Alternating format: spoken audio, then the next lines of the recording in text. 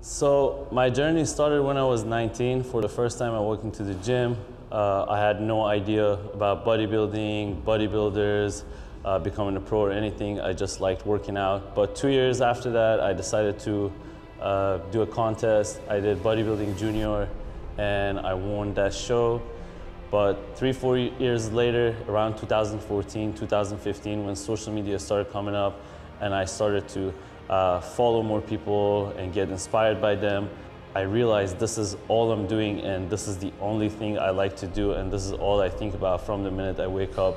So I thought maybe I can make a career out of it.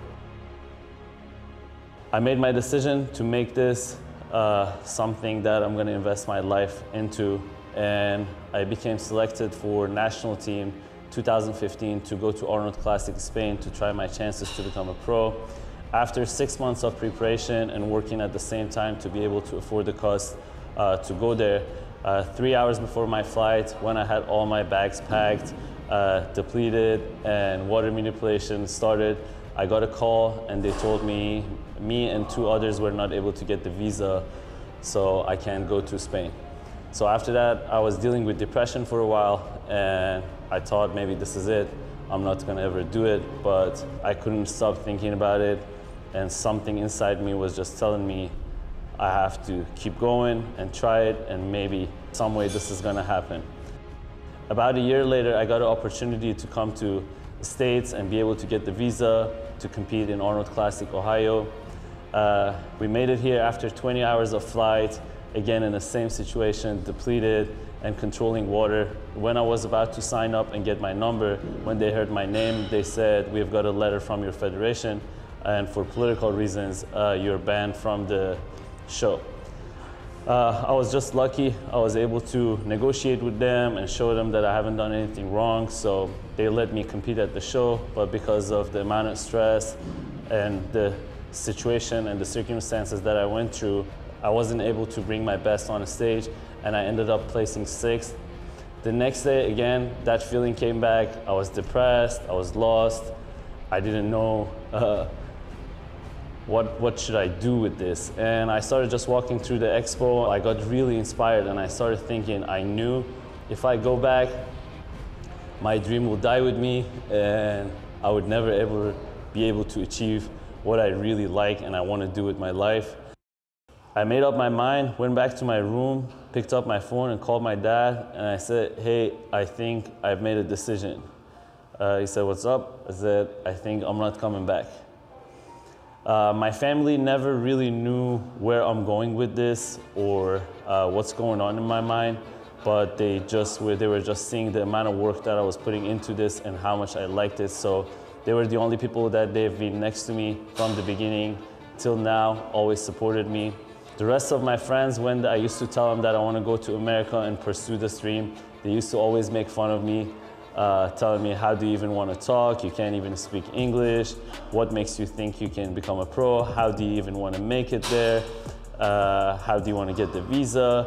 But there was always something in me that I believed that this is going to happen. So I never stopped working and it finally happened. I flew to California. I stayed with one of my friends on his couch for a couple months, but it didn't take long for me to realize the struggles and challenges that come with relocating. I had no ID, no driver license, no credit card. I had no resources. So one day I was like, okay, I gotta do something about this.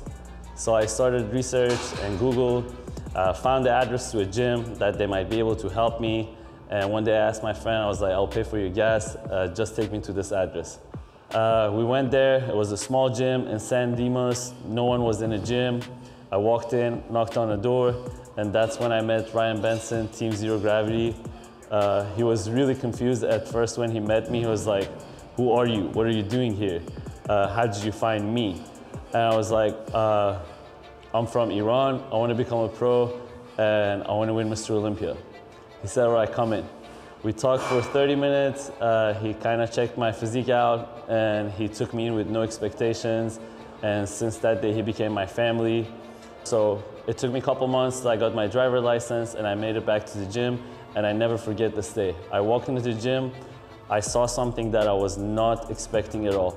I saw all the people that I looked up to, Jeremy Potvin, Joe Mongi, Jake Alvarez. Basically, I was living in my dream. People that I thought I would never even meet in person, now I get the chance to train with them. So up to this point now on, everything was on me.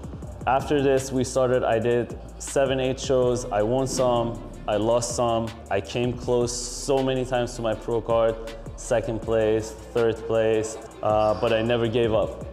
And that's how I built up this never give up mentality. A lot of people like to talk about never give up mentality, but they don't really know what it means. To me, never give up mentality means when you have sacrificed everything, your family, your friends, everything that you've known to this point for a goal or a dream, and you give it everything you got and you don't get it, but you keep showing up over and over again. Finally, I was able to get my pro card at 2019 North Americans, and I became Classic Physique IFBB Pro, and now I'm in the beginning of a new journey. I want to become an Olympian and hopefully one day win Olympia. My name is Zanyar Qaderpour. I'm just a kid from Iran who never gave up on his dream.